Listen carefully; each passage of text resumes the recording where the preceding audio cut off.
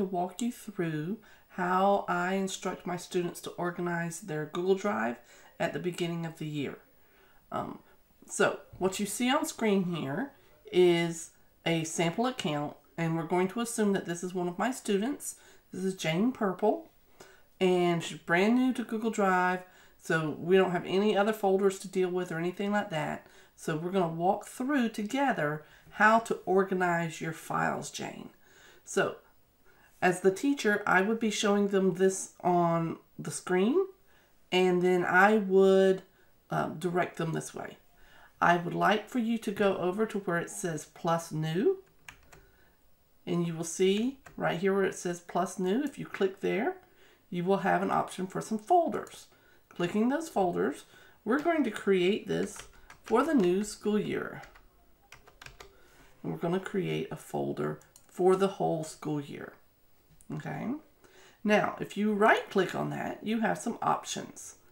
You can change the color, and many of my students like to change the color, and I don't really care what color they make it, because this gives them ownership, and having that psychological ownership of their drive makes it more important to them in the long run.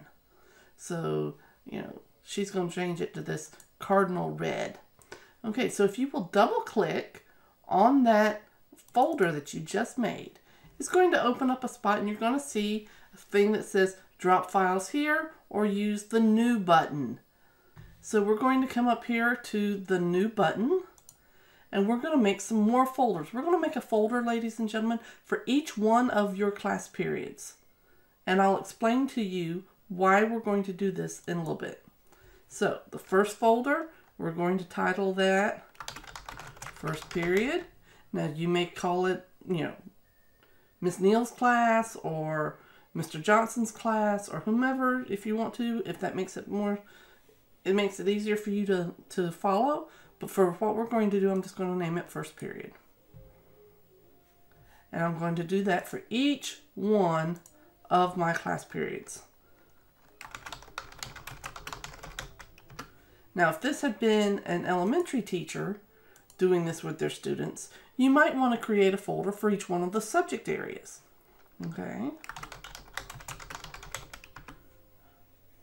And the reason I do this, and because I encourage my students not to go through the apps to create their documents.